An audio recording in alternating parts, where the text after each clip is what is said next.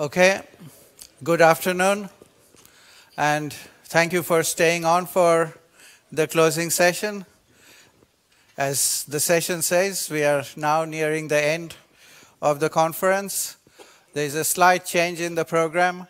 We will start with the awards, then the lecture by Professor Reklaitis, then the presentations by the two future conferences, and then we finish. And then there will be coffee, tea in the foyer, not in Hall A.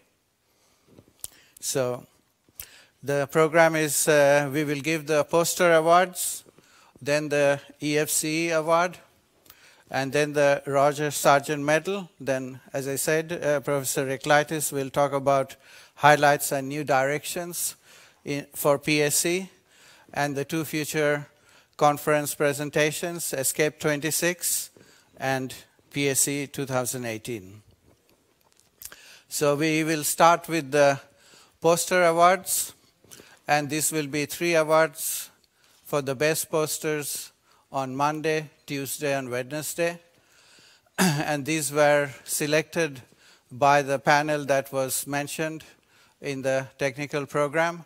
So I thank all the panel members. They did a great job looking through almost 100 posters every afternoon and coming up with their selections.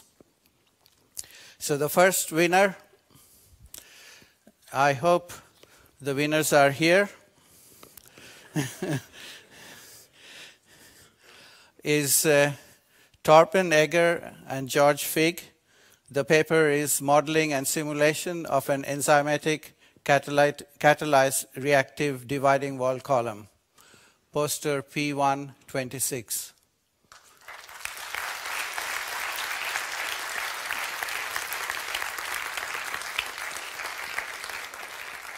Any of the authors here present? Okay. But we will send this to them. There is one other advantage that they will get, but I will tell you for the next winner. And I'm sure the next winner is here. This is, now I don't know whether it's Imperial College or Texas A&M, but it's Amit Jubeda and Stratos Pistikopoulos. Please, if one or all of you are here. Okay.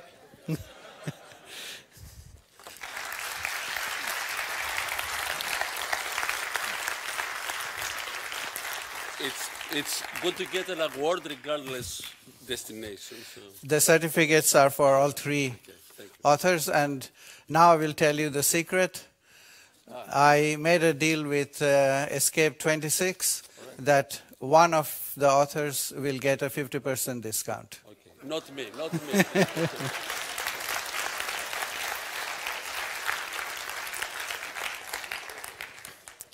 And the third winner, I think I had seen him in the last keynote session, so I hope he's here, is the paper from Canada. Noor Haroon, David Tucker, Thomas Adams II.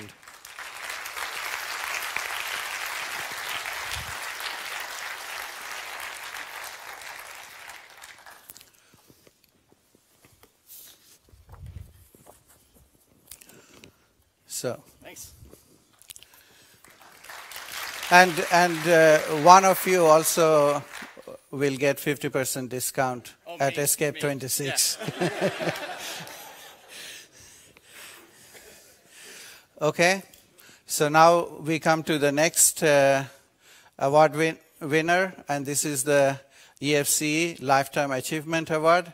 And I would like my colleague, Jean-Marc Leland, he's the scientific vice president. He will make the announcement. So, ladies and gentlemen, dear colleagues, it's a great pleasure and an honor to me to ask Professor Reklaitis to come there. And under the behalf of EFCE, I am the honor to give you the 2015 EFC Lifetime Achievement Awards in recognition of the role you play for more than 40 years as representative of the Czech and Hungarian EFC member societies, as an active member and a chairman and new refreshed chairman from the Cape Working Party from EFCE. And also these awards, it's acknowledge all the substantial service to chemical engineering education and qualification, and also to your research achievement and very heavy contribution to the organization of numerous meetings, workshops, and courses related to CAPE, related to process integration and modeling, related to sustainability, including the famous Escape and Press series events. So, Jerry, it's a very great pleasure that Professor Gani and myself. That's the award. You can give the name.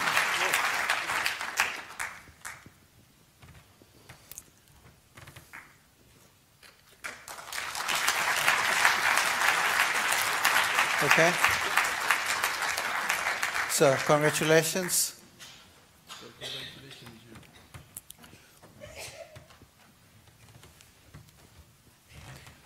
Thank you very much indeed. I deeply appreciate the award from European Federation of Chemical Engineering. As Professor Gani said and Professor Lanan, I've been around quite a long time. You know, it doesn't look so, but if I remember, pre-escape conferences, escape conferences. Well, escape conference is 25 years old, which is, as I said at the opening, the best age. I'm a little bit older, but still ready to do whatever I can for European Federation of Chemical Engineering and for the Working Party, Cape Working Party, Process Intensification Working Party, and also for sustainability. Thank you very much indeed. Thank you.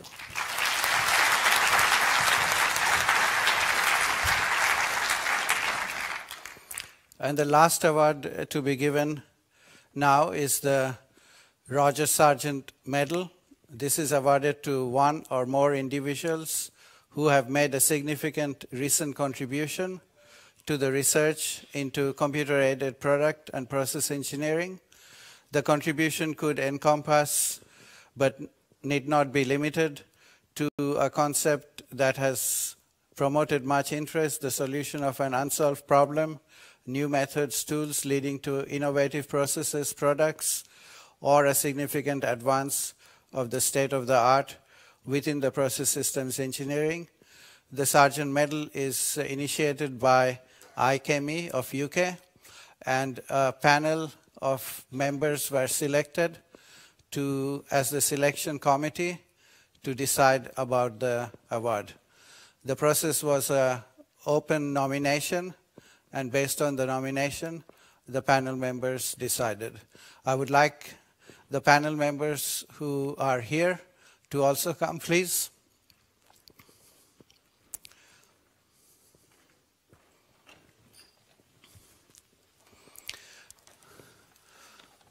And there is one panel member who was at the conference, but he had to go back.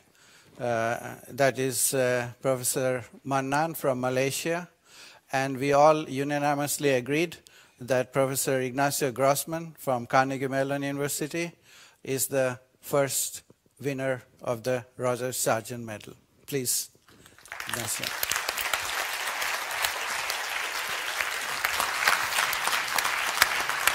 And there is a nice certificate from the iChemie and a real medal also made by the iChemie. Thank you very much.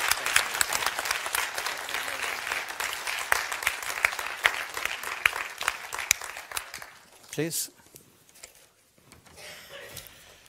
All right. Really, thank you so much first to the Institute of Chemical Engineers for this great distinction. It is truly a great distinction and an honor for me to be the recipient of the Roger Sargent Medal. And the main reason is because of the great admiration and respect I do have for Professor Roger Sargent. As you all know, Professor Sargent can really be considered to be the founder of the area of process systems engineering. In fact, he has been the intellectual leader of the area. He's the one who has provided, if you wish, a strong foundation, especially mathematical foundation, to process systems engineering. In fact, I think we could also say that one of the reasons we're celebrating this PSE and escape meeting is because of him, because he's the one who really has founded the area. He has obviously made tremendous contributions, and one of the examples to see the kind of contribution he has made is if you look at his academic tree. Many of you, I'm sure, know about the academic Sargent tree, and I thought it would be interesting to try to estimate how many of the participants at this meeting belong to the academic Sargent tree. I couldn't quite come with a number, but I could come up with some lower and upper bounds. So my estimate, the lower bound is 20%, the upper bound is 40%. But needless to say, the tremendous has been absolutely tremendous. And I have been really, truly fortunate to have had Professor Sargent also as a mentor. He was my advisor. He was the one who really inspired me to, work in this area and set very high standards of quality and innovation. So I'm really most grateful to be with again to Professor Sargent. I'd also like to take the opportunity here to thank first my graduate students. I think one of the reasons I'm here is, of course, because of all the hard work that my graduate students have made and the excellent contributions that they have made in the area. I'm also very grateful to many of the collaborators that I've had throughout the world with whom we have shared, research experiences.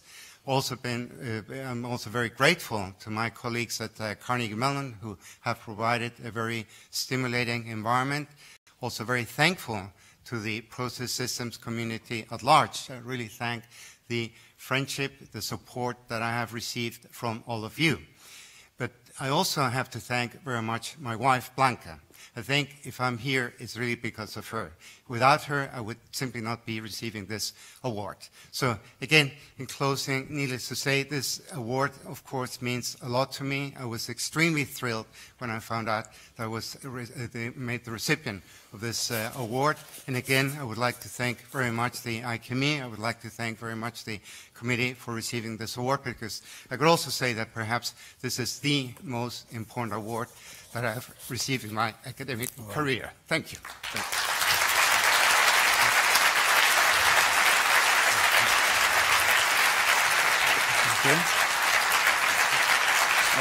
And this.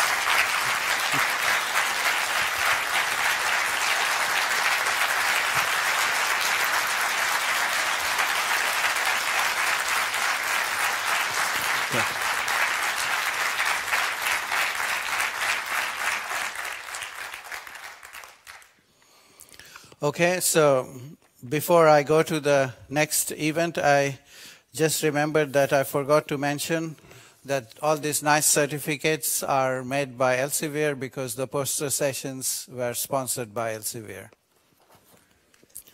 Please.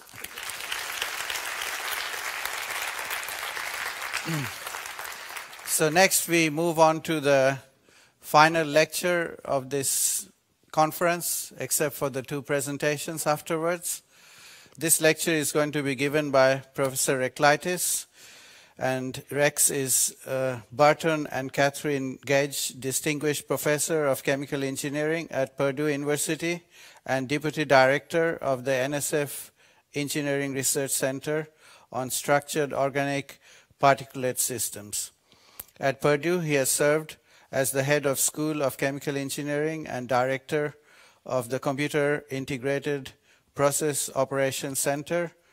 His expertise lies in process systems engineering, the application of information and computing technologies to process and product design, process operations, supply and supply chain management, current research. I think all of you know Rex very well, so I will not read out all these things, but he's a member of the U.S. National Academy of Engineering, a fellow of AICHE, and past editor-in-chief of Computers and Chemical Engineering.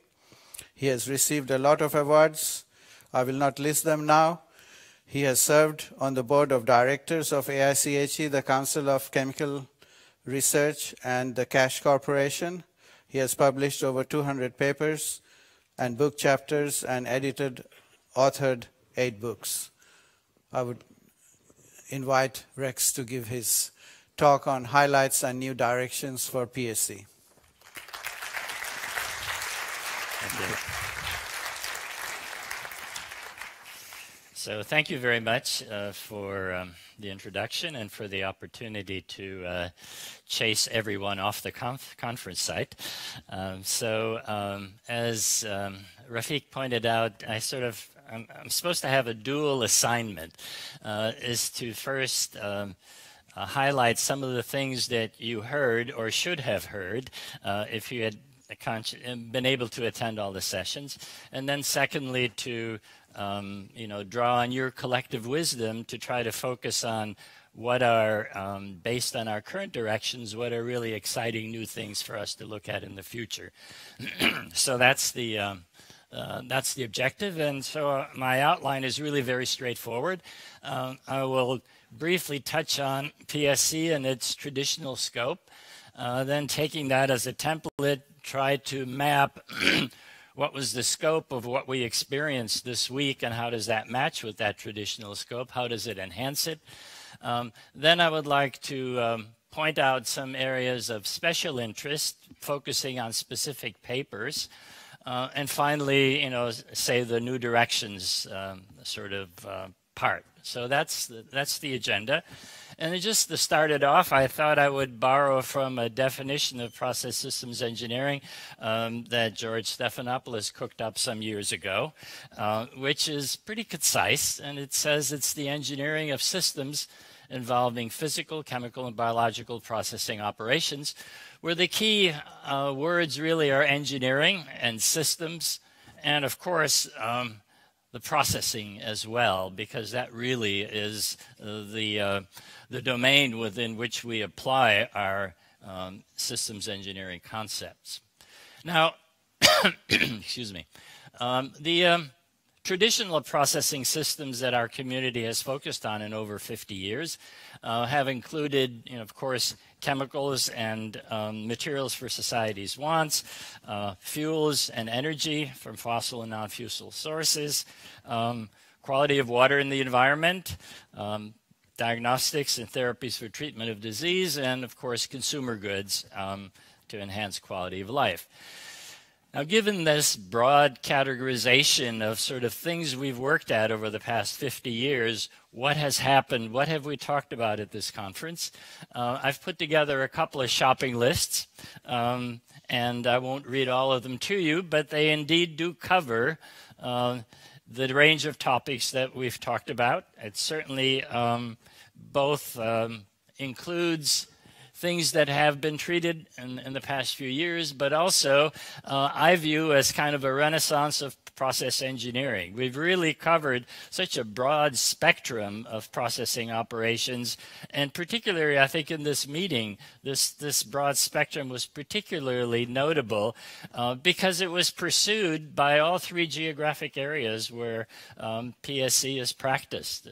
Lots of contributions from Asia, lots of contributions from the Americas, and substantial contributions from Europe as well. And of course, some of these areas have more recent focus. Certainly the biomass arena as a source for chemicals is really a topic of the last few years. Carbon capture is a topic of the last few years. The notion of actually doing something with CO2 other than stuffing it into the ground is a relatively new focus for our community. Renewable energy systems in general, actually a few years ago, it would have been inconceivable that the chemical engineers could have, courageously marched into telling the world how to handle electric power systems, but we're doing that with great vigor. Certainly, those of you that attended the keynote session just a little while ago saw some interesting presentations in looking at human physiology and treatment of disease in general. The notion of pharmaceutical engineering, of pharmaceutical products and processes. We've looked at that over the years, but I thought at this conference in particular, there was a significant increase in activity in this domain. Shale, of course, isn't just a U.S. phenomena. It's a phenomena that's arising across the world and has led to some really interesting applications for our community.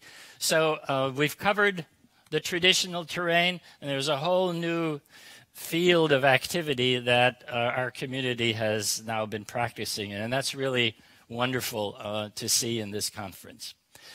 The PSE community has also had significant impact over its life, and certainly if you think of the tools, the product of our research that have actually had industrial impact, certainly flow sheeting systems are there, model predictive control is there, dynamic systems modeling, process integration and synthesis in general, and process planning and scheduling, to say nothing about real-time process optimization. So those have been areas where we can actually point to delivering value to the industry. It isn't just academic pursuits. So if we look at this accomplishment list, we can then go to what has transpired at this conference. And certainly, if you do, keyword, you'll find we've had plenty of discussion of product design, of process synthesis, of energy integration, of sustainability and life cycle analysis, which are relatively new sort of objectives for our community. Design under uncertainty was, in fact, the subject of the lead plenary of this conference.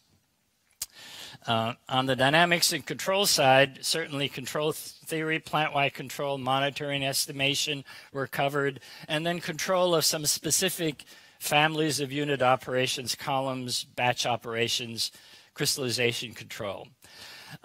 Among those, I would say that the area that has particularly seen emphasis at this meeting has been that of product design. Product design has not been a new topic for us. It's something that we've been pursuing for 20 years, but I was struck by the fact that at this meeting we really had quite a concentration. In fact, those of you that attended FOCAB-D a year or so ago, that concentration was much smaller. Here we had a very interesting plenary presented by Professor Ka-Eng. We've had at least 7 keynotes and some 30 individual contributions. Most of those contributions still pursued this sort of sequential approach to product design, which started off with identifying in various ways candidates for products, then selecting from those candidates, then conducting the process design activity, repeating that with the candidate list, and then choosing the best. However, in addition to that, I thought a really important contribution that emerged at this conference is really the beginnings of tools, that the user community can use, because we need these kinds of tools. Envision doing process engineering without flow sheeting packages. It really wouldn't have advanced very well. So we do need tools in addition to new concepts, and I thought there were at least several presentations of tools. Now, admittedly, the principal contributions were looking at blended products, but I think we've got some interesting work in terms of learnings on how to use molecular modeling tools to really help advance this domain.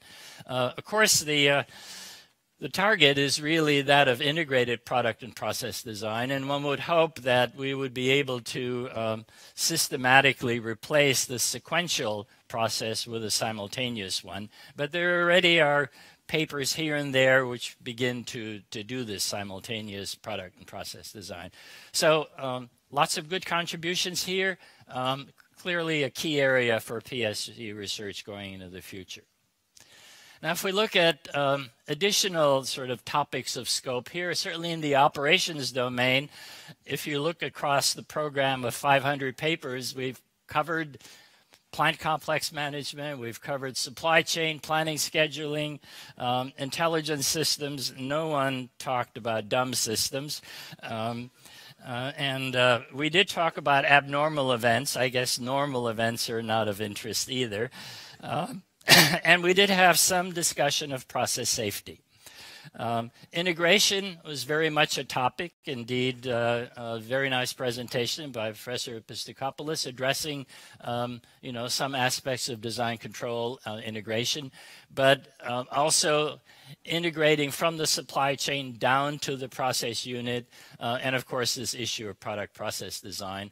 On the tool side, we've covered significant advances in basically mathematical programming and optimization. Again, optimization of uncertainty, integration of CFD and population balances, estimation problems, of course, modeling and simulation in general. As you recall from the opening presentation from Professor Ghani, modeling and simulation is the largest sector among the contributions for the conference. And we had agent-based framework and some things under the category of cyber infrastructure, which were principally, I would say, some both data management and sort of advanced computer architecture applications. Now, the area that I found particularly interesting as a theme, which emerged more strongly at this conference, is that of really looking at supply chain as not a monolithic entity controlled by one central player, but the notion that there are really multiple interacting entities that drive a supply chain. And again, this is a topic that has emerged in prior meetings, but I thought it was notable at this conference that we really had a number of interesting contributions in this area. And one of them used the now well-established tool of agent-based model to really look at a fairly complicated supply chain. And that was a presentation that some of you may have heard on agent-based model of the German biodiesel supply chain, which when you look at the chart there basically has a number of agents in it, both farmers and process operations unit, distribution systems, the customers, and of course the governmental agencies that regulate the various transfers that occur. But there are other presentations that you really use sort of game theoretic concepts. I thought it was kind of fitting. That's one of the contributors used the Nash pricing model, and unfortunately Dr. Nash passed away recently, but I thought it was fitting that someone had a very timely recognition of his impact on our community. But similarly, there are several other presentations that really dealt with the interaction between at least two entities, and either in terms of determining transfer prices or in terms of dealing with sharing of capacities. So I think this is really a very exciting area for the supply chain part of our community, and I hope that it continues to grow because it gets us a little bit closer to reality in terms of how companies currently have to operate.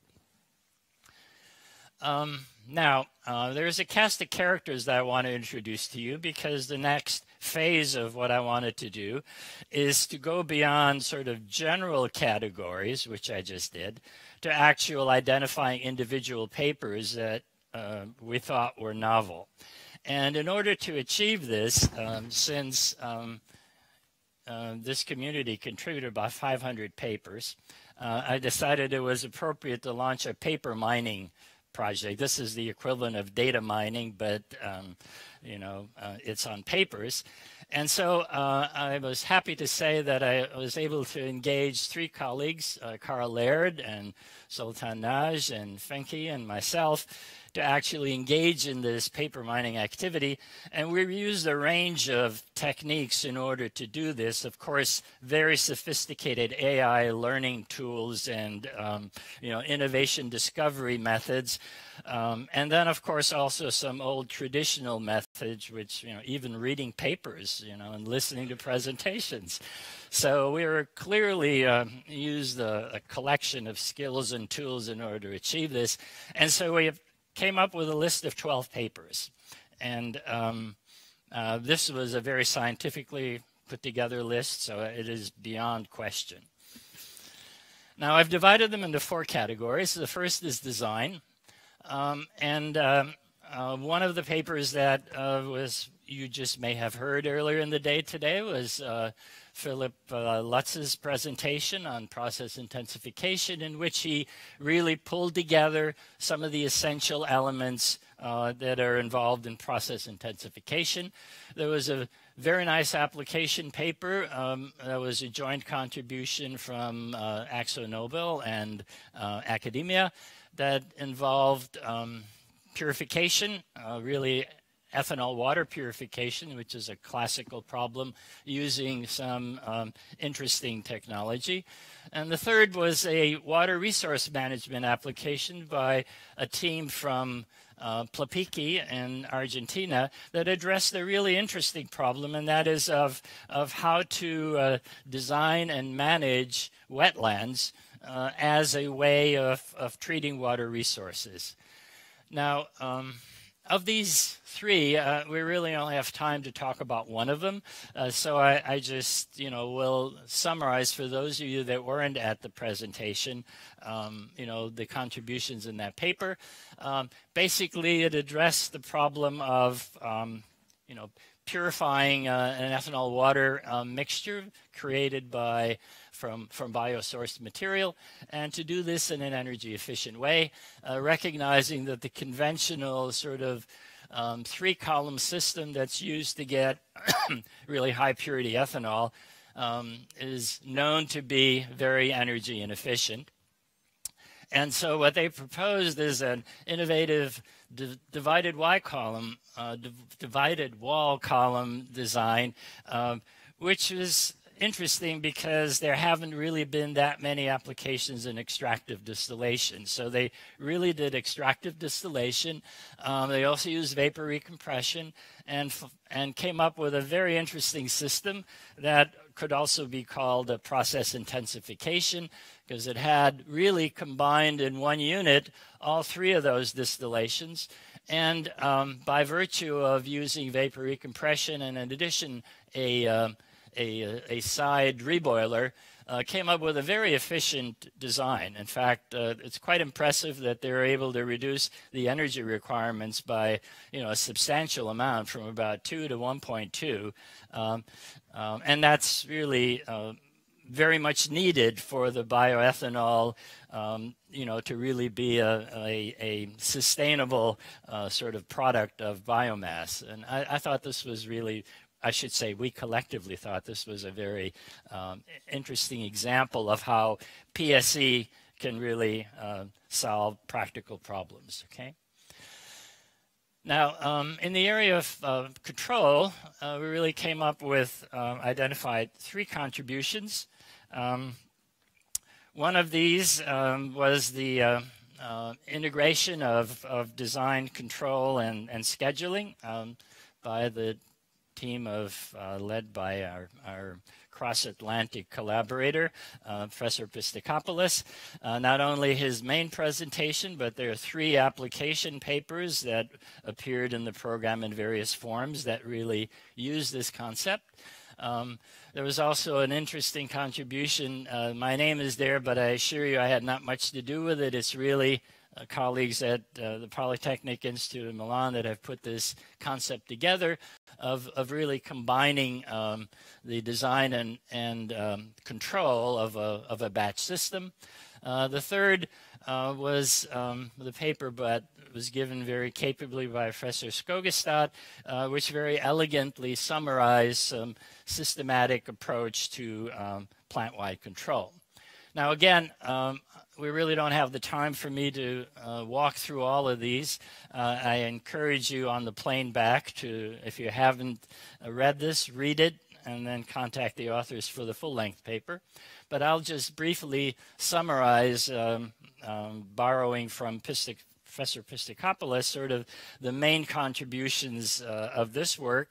And I think, again, I like the fact that not only did the research group put together the intellectual ideas, but they actually deliver it into a form, which I'm sure he'll freely share with the entire community. All you have to do is send him an email, and he will let you download it from his Dropbox.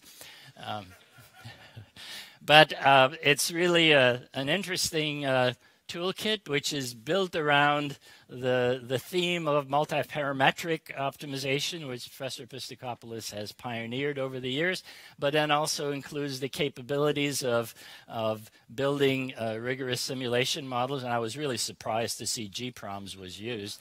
I thought for sure they would use MATLAB or something like that, you know.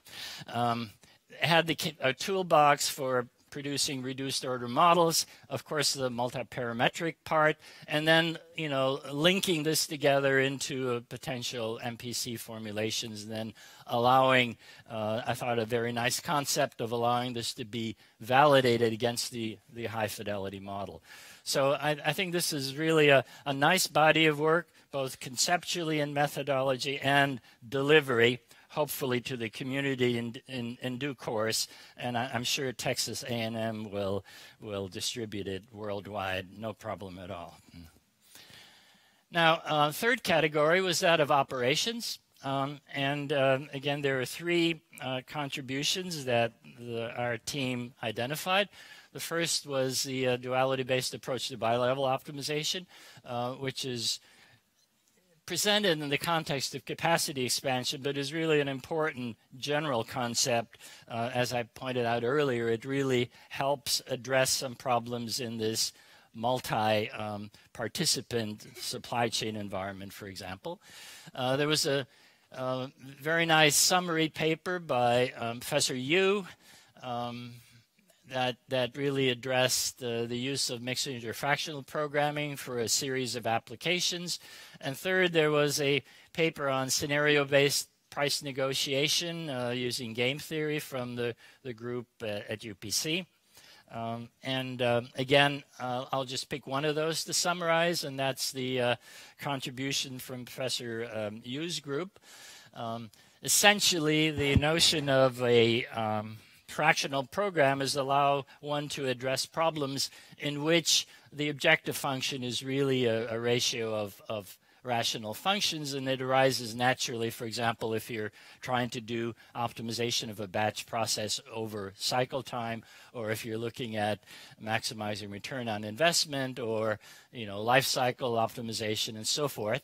And while the basic idea is really remarkably simple, when we convert the ratio into a parameterized function, and then deal with this parameterized function as an approach to optimizing the original objective function. Now, Professor Yu has, of course, addressed this problem for a few years now, but I think what we've discovered is that he's made some significant contributions here. First of all, in convergence conditions that show that you don't have to solve this effectively root finding problem to optimality. You can do it approximately, which saves a lot of computation time, but then also addressing the issue of global optimization. So this is really, again, a piece of work that sort of not only further develops the methodology, but also expands the range of applications. Then we go to the optimization numerics world. And again, one of the really interesting contributions was that from Professor Ageman's group. They really looked at, you know, identifying transition states and using that as a vehicle within global optimization. A really very important contribution in advancing, I think, global optimization. There was a use of GPU units to accelerate computations, the difficult computations involving population balance computations.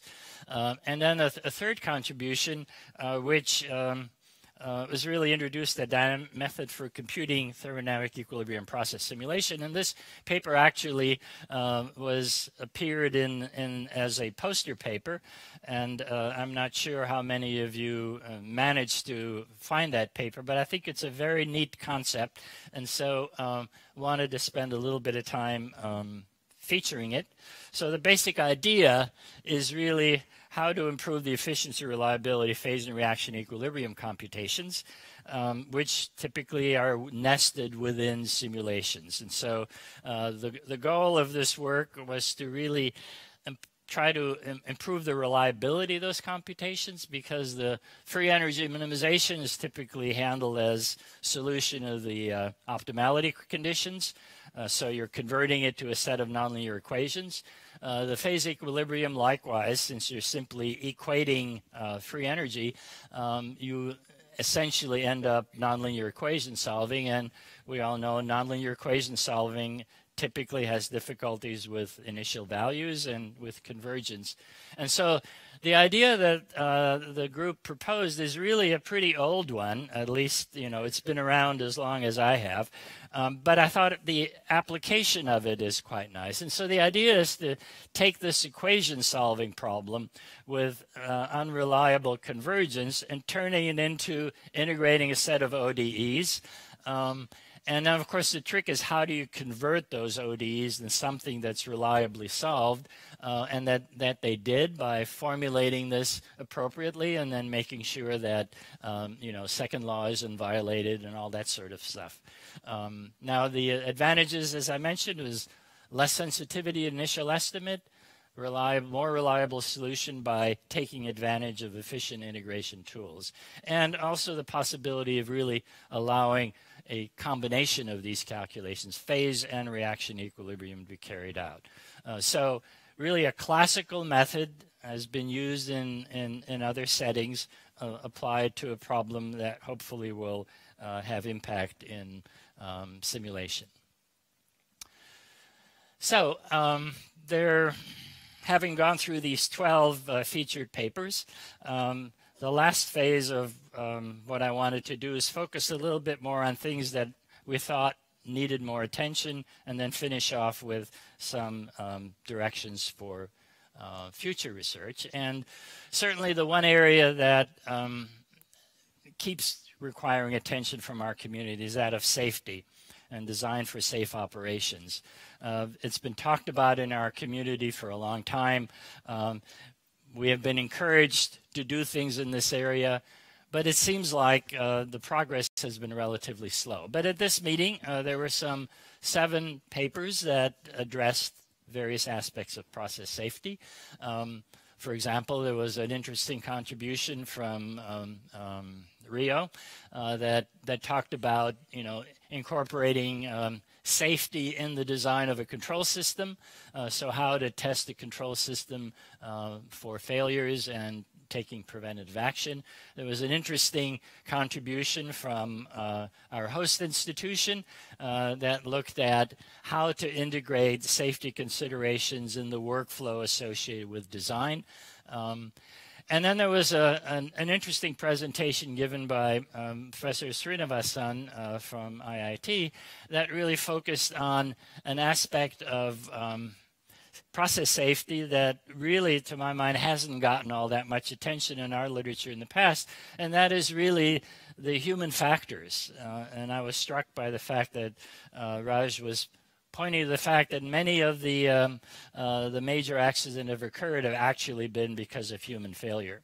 And certainly the recent train wreck outside of Philadelphia was another example of really human failure, the operator simply going too fast. So I think, you know, we had some interesting cases that were presented here. And I think the message here is we're making progress, but we really need to move a lot faster, because safety, it seems to me you can't talk about life cycle and sustainability and not really deal with safety squarely from design through operations. Okay, so that's an area that needs more attention. Another area that needs more attention, and I guess I'm sort of harping on this subject that repeatedly, is we really haven't done enough to really take advantage of advanced computer architectures.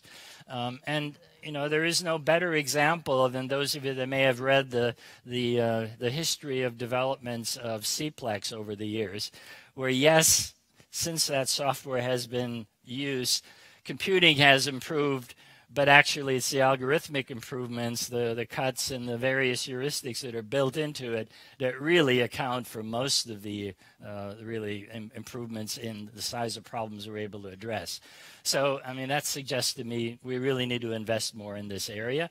And there's certainly been at least 3 papers, but that's a relatively small number out of some 500 that address aspects of it. And one of those papers was from the group by Professor Naj, where they really looked at GPUs, but there was another GPU-oriented paper on the program. I won't go into the details. The main point here is that this is an example of a computer architecture that's relatively cheap. And the comparison that was made here was essentially to do, I thought it was an interesting idea. They're comparing the computing power for the same cost of hardware. So not looking at, speed up based in terms of number of processors, but if you spend X number of dollars on computing hardware, what can you achieve by running this operation? And they got some pretty substantial gains, really up to 35, which takes the application which this was intended for and allows it to be moved in the real-time domain. Okay, so the original application was one of really doing nonlinear model predictive control. Okay. So there's lots of opportunities, seems to me, in this area. Certainly, the more we can do in real time, whether it's for control or it's diagnostics or monitoring, computation will help. There's been lots of developments, I'm sure, at all of your universities in using advanced architectures. And really, we have a very minor community that's actually focusing on the algorithm engineering to take advantage of that. Okay. And there are a couple of those apostles in the audience, so I won't embarrass them by asking them to stand up and having you applaud them. But I think it's a very important effort for us. So if we look in the future, definitely integrated approaches to process safety have to be high on the list. Using advanced computing architectures has to be very high on the list. And then there's 3 other topics that I would call your attention to. We've already had discussions just today on process intensification, data and knowledge management, and multi-scale modeling are the other 3 that I would just take a few minutes to describe. The first of these is the intensification topic, and very conveniently, Professor Lutze had a presentation earlier today. So all I really have to point out to you is that intensification has pluses and it has minuses. And the pluses are, of course, the reduction in complexity in terms of the number of distinct equipment items that have to be used. And that in itself offers some gains in safety and cost and so forth. It does have some minuses in that you reduce the degree of freedom and control becomes more complicated. But this is something our control community always applauds because it's not interesting to do control research if control isn't complex. But that's the trade-off. Of course, there have been examples of continued baffled crystallizers and reactors and divided wall columns and so forth. But the challenges there are, again, those of modeling, of dealing with more complex systems. Inherently, there is, of course, intensification, pathway identification required.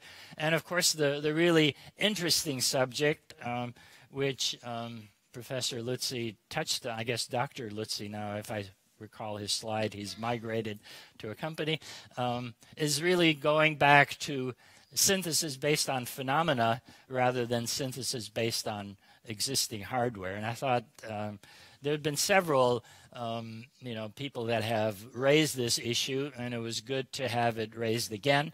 I really do think it's a very important area.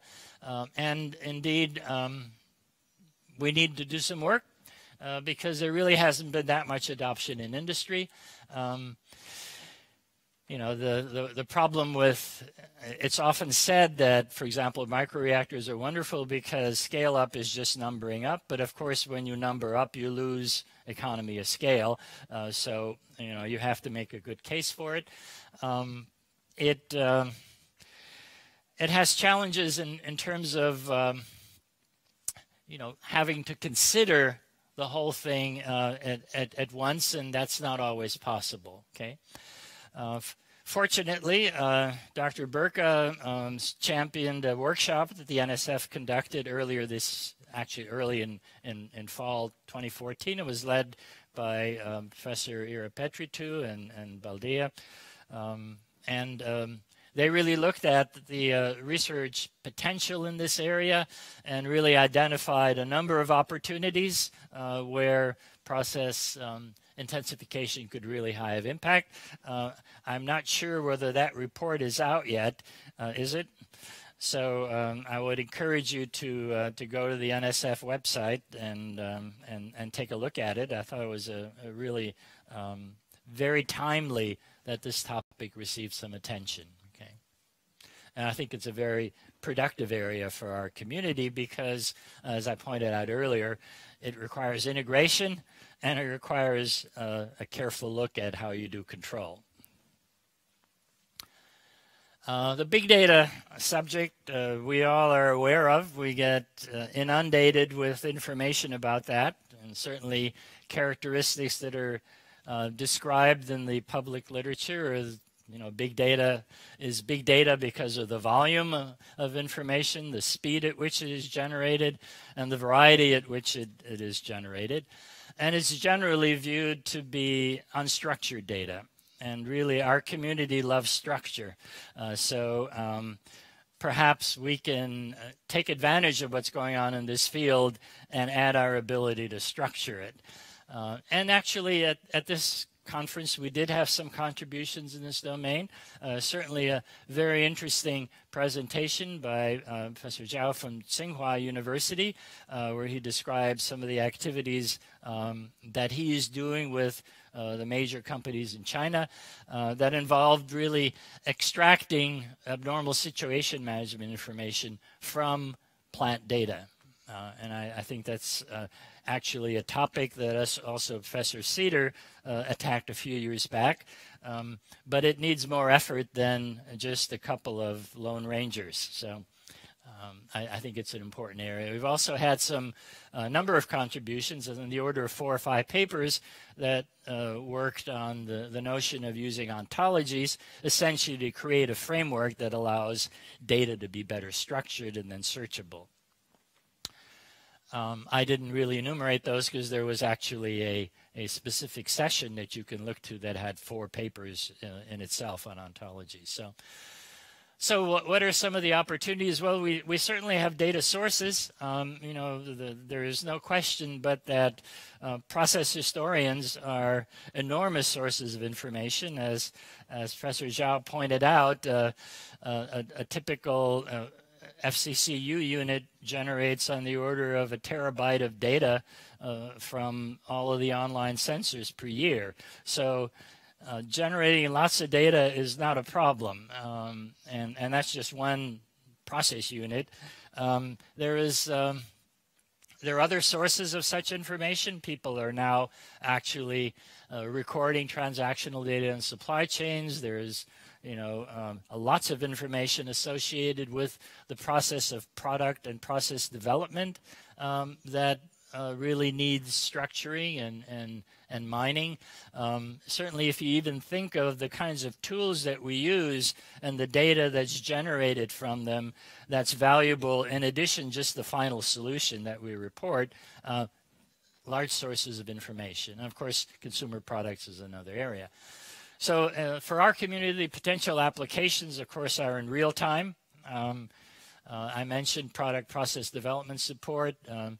Engineering-wide decision processes require lots of information at different levels.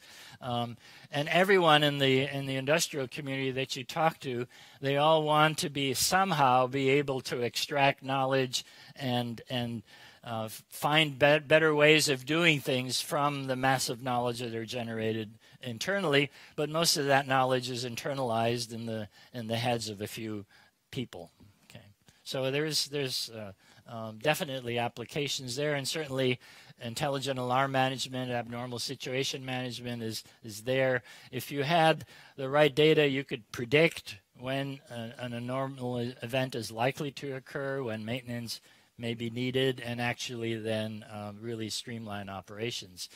Certainly, big data like this can serve as providing actual numerical, quantifiable probability information that can be incorporated into a quantitative risk assessment, which is, again, something that our industrial colleagues are always talking about, and certainly in the pharma industry is a big area of focus. And finally, the last thing I wanted to touch on was really the multi-scale problem. We've been talking about this subject for a long time. This is a diagram that I think I can attribute to Professor Marquardt some dozen years ago, which had length and time and listed the scales from molecular to enterprise level. So we've talked about it. We certainly have talked about the need for multi-scale in terms of linking planning, scheduling, RTO, and control problems. And certainly in a lot of our product design, and this is sort of the scale that's involved in a pharmaceutical product, where you go from molecule to crystals to aggregates of these particles to blending of particles of different types to compacts in which these particles are compressed to tablets which you take. And of course, at the end, there is a performance that has to be met in terms of benefit to the patient. This clearly goes from the molecular all the way to the patient delivery scale, and we really don't at present have any way of linking those kinds of scales. So the challenge is, can we do more than link two at a time? Because that's about as far as we've gotten. Certainly the classical strategies we've used are those of passing parameters from a lower level to use in the model at the next level up. And then if there's a mismatch, to try to fix that. Certainly in the planning, scheduling, control domain, we use the old rolling horizon approach, in which the early parts of the horizon we discretize more finely, whether it's for scheduling or control. So those we've had for a long time. But those are typically sequential approaches, and the real question is, how can we couple this? How can we do this ideally in a simultaneous fashion? How could we actually, instead of passing parameters, actually generate meaningful surrogate models? And certainly approaches like the multi-parametric approach that Professor Pistakopoulos has advanced is really one way of aggregating information into a surrogate that you use directly. So you don't have to resolve the problem at that level. But this is, I think, really a major problem. And if a computing community like ours can do it, who can do it better? Okay. So I'm sure this is not something we'll solve in a year or in a day. It's been around for a while. But I think the kinds of computing power that we now have, we really should be able to creatively address and go beyond 2, 3, 4 levels, each year another target. Okay. So with that, I'd kind of like to summarize. What I've tried to do is to, first of all, remind you that the PSE community does have a pretty substantial legacy of actual contributions that have led to industry practice.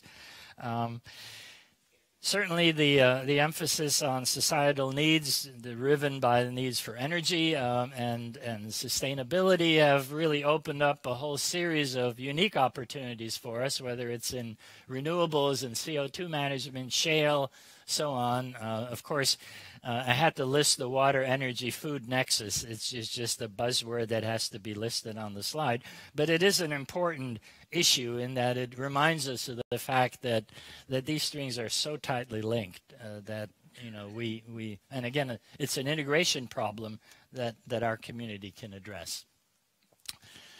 PSE methodologies are the right methodologies to address these problems, I feel. Okay. There is, of course, again, opportunities for exploiting advances in computing architectures and data and knowledge management and the multi-scale part. So it isn't just applications, we also need to push forward on tools.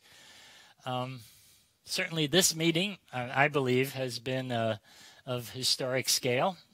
Both the number of papers and the entertainment we've had, the amount of food we've consumed, and of course intellectual as well, you know, and the technical quality, I think overall, I'm sure you'll agree, has really been quite high, really.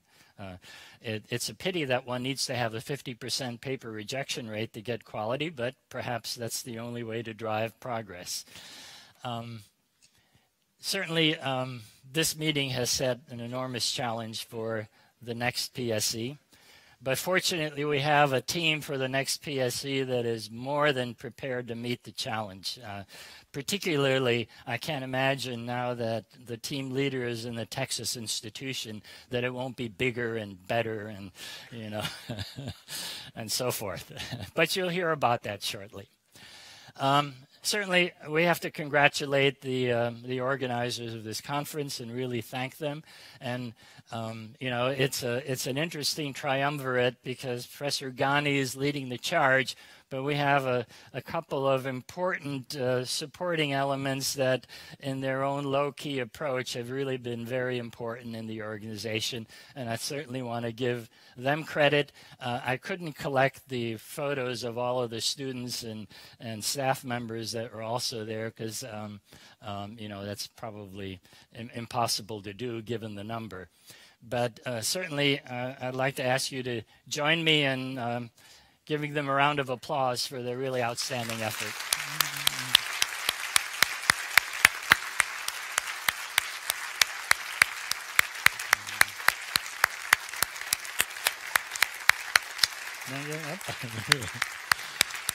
Where's the other guys?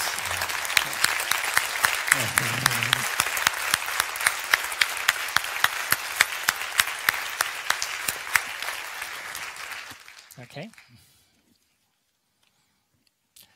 Well, with that, I think I've completed my assignment, and I'll turn it back to you to wrap up. Okay, so I would like you to join me now to thank Rex for his very nice overview.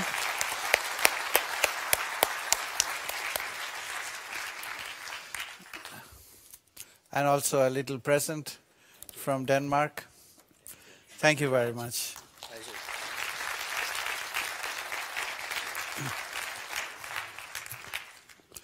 So now we are coming really towards the end, and the next is two presentations by the two next conferences that you will be attending. And the first one is Escape 26 in Slovenia, to be given by Professor Kravania.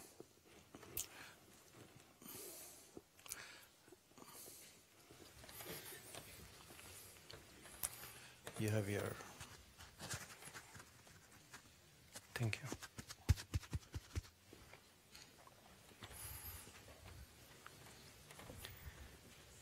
Thank you very much for this opportunity. Good afternoon, ladies and gentlemen, dear colleagues.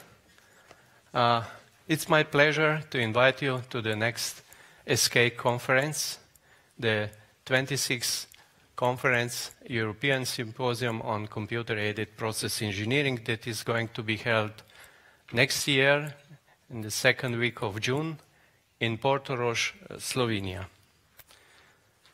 The main objective, of course, is to share the most current advances in the area, and I expect that significant number of attendees will get together, all from academic institution, research institution, and industry. And the other objective is actually also to enjoy Slovenia culture and nature heritage. topics that were selected are the following one. The first one is dedicated to process product synthesis, design, and integration. Topic number 2 is modeling, numerical analysis, simulation, and optimization. 3, process operation and control. 4, green bioprocess engineering and advances in biomedical engineering.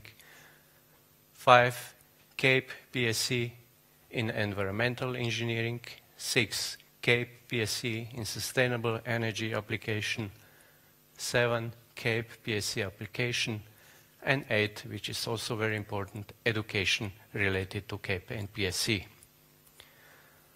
You should start already thinking about what to put in abstract, because the deadline is closing, it is approaching, is 1st of September. You can get all the updated information on the website, Escape 26 UMSI. Plenary speakers have been already selected and invited. You can see them: Adizazi Pagic, Anna Barbosa Pova, Herman Faise, Rafi Kulgani, Iri Klemes, Nick Sahinidis, Jean-Marc Leland. There are going to be many oral and poster presentations, and of course also some several keynote presentations. Publications, we are going to have electronic proceedings in computer-aided chemical engineering, book of abstract, and those the most, let's say, the best contribution will be invited as extended papers to be published in a special issue of Computer and Chemical Engineering.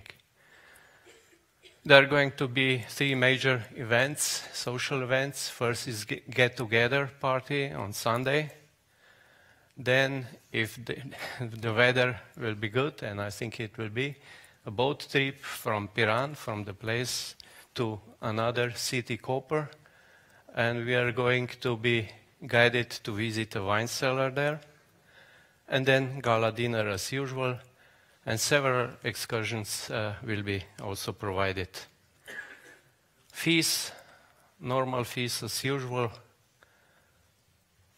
Should say that just after Escape conference there is going to be another conference which is called Southeast Europe Conference on Sustainable Development of Energy, Water and Environmental Systems. So this is again very related to PSE, and also ECOS, a conference dedicated to efficiency, cost optimization, simulation, and environmental impact of energy systems. The venue is the northeast part of the Adriatic Sea. Adriatic Sea is this one here, and this venue is going to be at the seaside, southern part of Slovenia. There are some very nice small cities there. Trieste is also very close. You can drive by hydroglider to Venice also. Probably the most closest airport is Trieste airport, then Ljubljana, 1 hour and something. Probably even Zagreb could be possible. Venice also is possible to use as a port. The venue is going to be in very luxury hotel Bernardin. Bernardin Group actually has 10 hotels, 5 apartment dependencies with self-catering and so on. This is the main hotel where the conference is going to be organized. It has a number of very luxury hotel rooms and so on, with very nice spa. You are invited to be there. Very close to that hotel, I would say 1 minute or so, there is a 4-star hotel, Histrion, and 3-star hotel, Ville Park. Let us look at the conventional center. It has a nice view on the sea at the evening. And if you don't know yet whether you will come or not, please look at the video.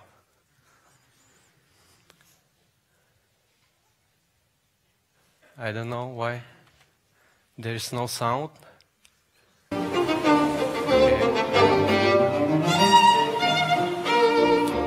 The music is Tartinius music, the composer which was born in that part of the world.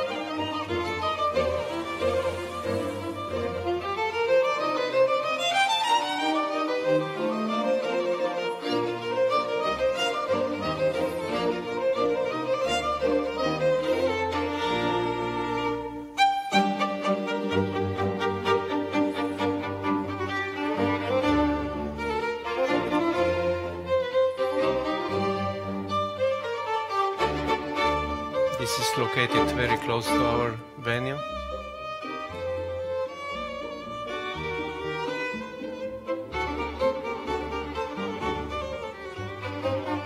Lipizzaner are originated from that area, not from Spain or US. It was in one movie, but it was wrong.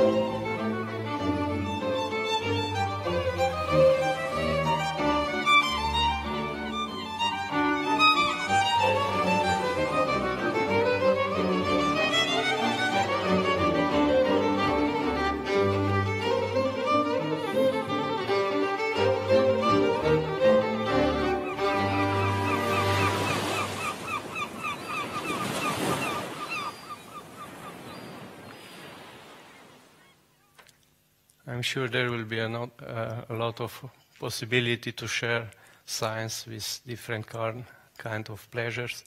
By that, I'm finishing.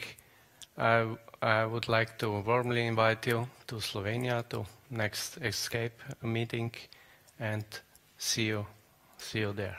Thank you very much.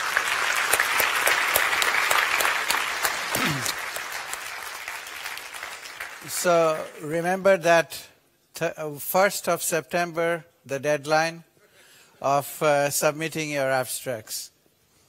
And this is a hard deadline. Yes.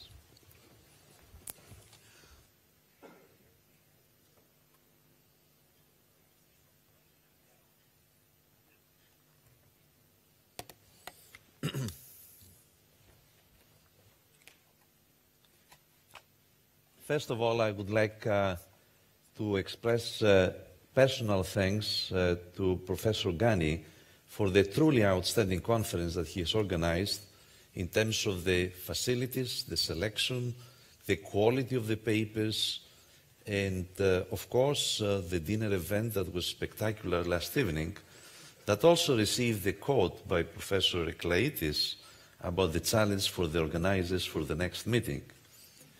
I can tell you, after consultation with Ignacio Grossman, that in order to compete in the United States with such a spectacular dinner event, we have to move the location from the beautiful San Diego to Las Vegas. And given that I have no intention to perform such a move, I would like to focus on the exciting, aspects of organizing the Process Systems Engineering 2018 in the beautiful and sunny city of San Diego. So with that in mind, the first point that I would like to bring to your attention, that it is going to be held July the 1st through July the 5th.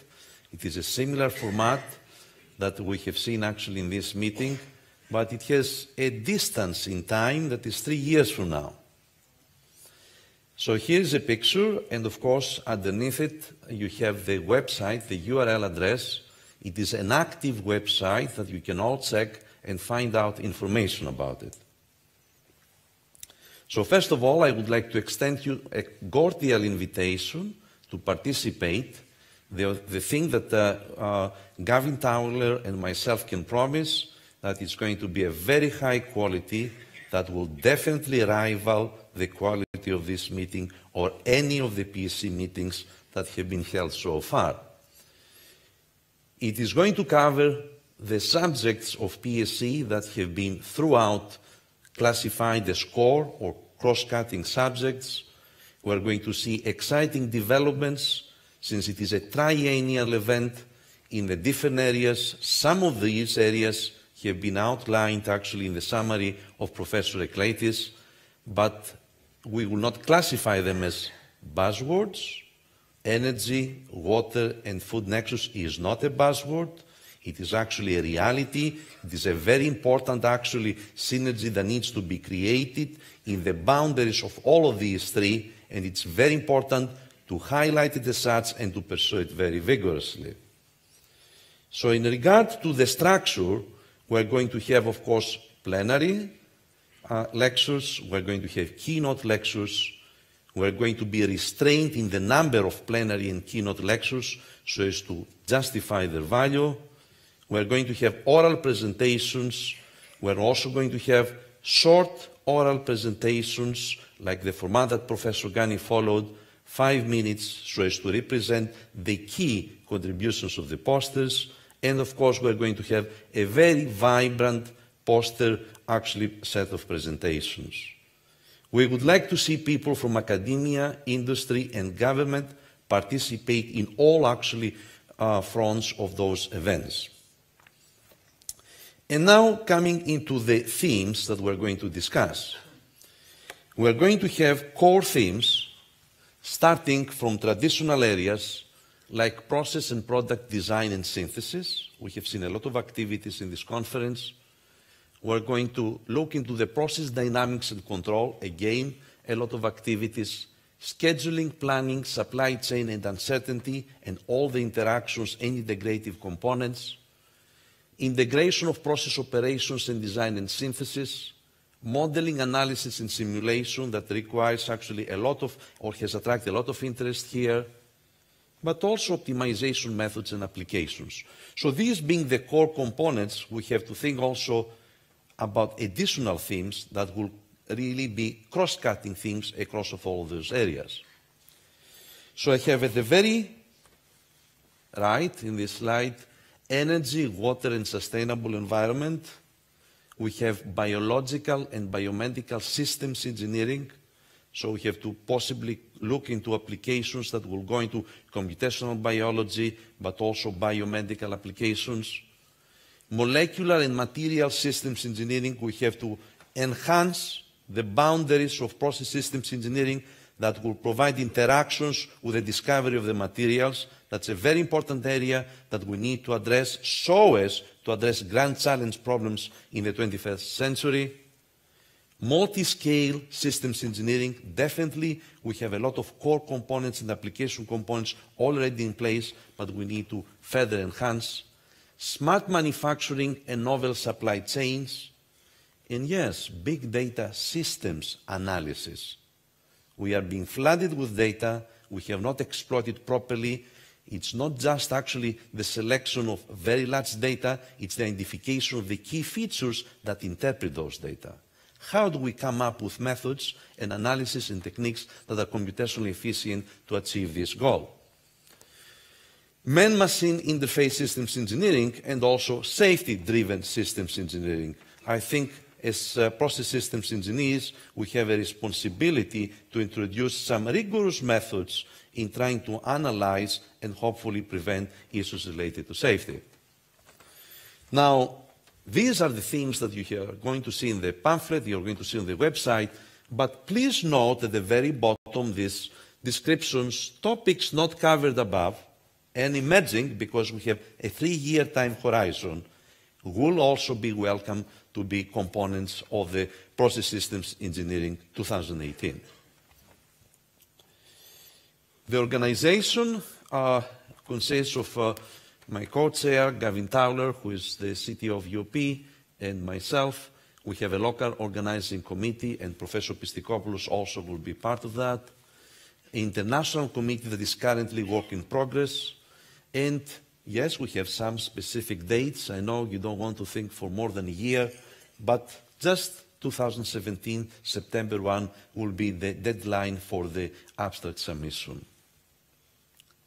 The publication policy will be pretty much similar to what Professor Ghani has followed for the PSE 2015. That is, we're going to have from Elsevier a specific set of volumes or electronic actually versions, and possibly 1 or 2 special issues from computers and chemical engineering. And in this last slide, I have depicted 2 components. The component that you see on the very left is the San Diego, the city of San Diego, one picture of the city of San Diego. And the second component on the right is where we're going to have the venue of the conference, which is the Manchester Grand Hyatt Hotel. So I have, as a subsequent actually part of this presentation, 2 movies, one for the conference venue and the second for the city of San Diego.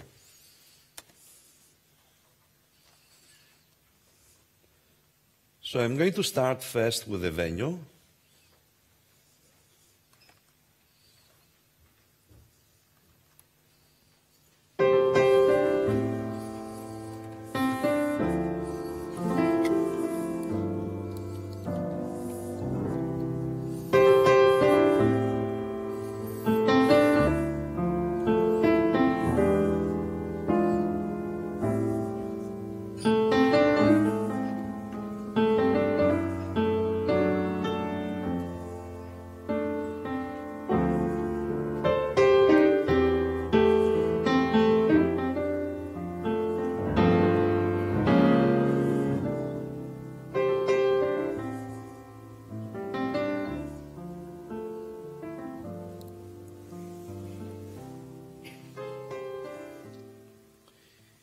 I would like also to mention that the venue for the conference is only 5 minutes from the international airport for those who are going to actually travel from abroad.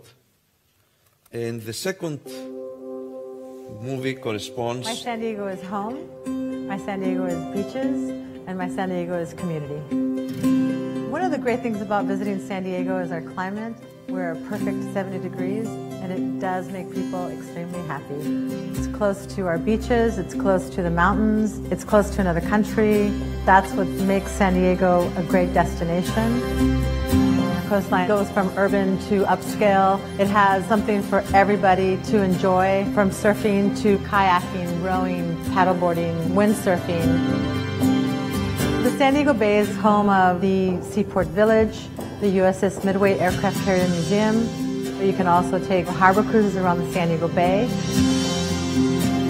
San Diego has a lot of family-friendly attractions, number one being the San Diego Zoo. Legoland is a great place to visit with children. Be creative, great ride.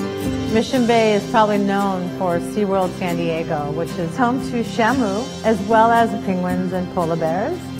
Balboa Park is where most of our museums are located, and also our beautiful gardens. San Diego is consistent of very many diverse neighborhoods through the downtown area, East Village, La Jolla. Old Town is a majestic walk into our past. You can walk down San Diego Avenue and see the ladies making tortillas. Everything is very authentic. The Gaslamp Quarter is where San Diego nightlife lives. Anyone can walk down the streets and find cafes to diners to nightclubs. San Diego's pristine beaches, warm climate, and countless activities attract guests year-round. I look forward to your visit to my San Diego. This concludes the presentation, and I would like to extend again a cordial invitation to participate vigorously to the 3-year event that is forthcoming, that is July the 1st to July the 5th of 2018, that is the Process Systems Engineering 2018. Thank you for your attention.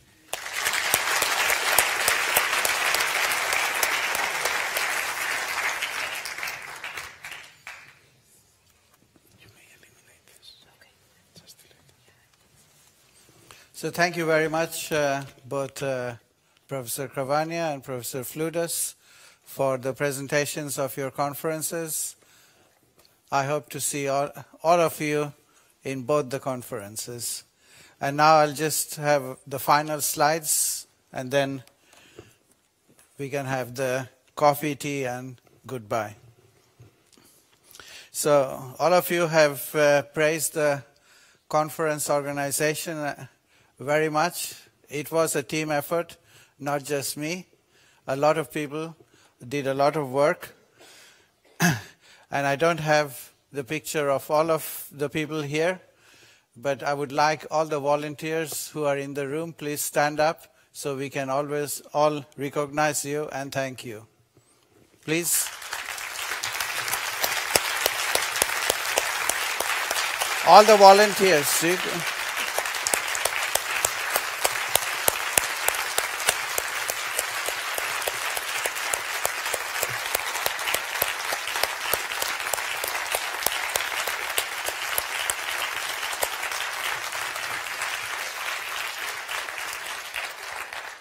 And also, of course, my faculty colleagues have helped, and they will also have some work to do for the special issue that will be made. I would also like to thank all the session chairs, the presenters, plenary, oral, poster. Once everybody had come, I thought, okay, I didn't have to do much because the conference will run by itself. The session chairs will go to the sessions, the presenters will go there, and everything would run, and actually it did. So that was very nice. Thank you all for maintaining the program and helping us with the program. So let's thank all the speakers and everybody also.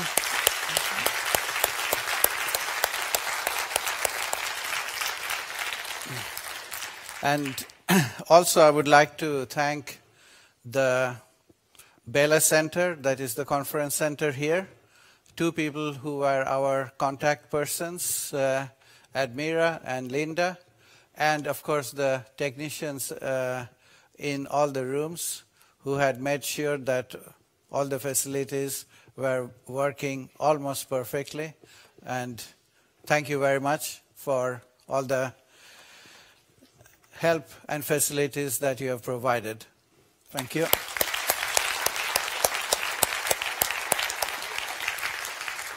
And some final announcements. If you have not already received email by now,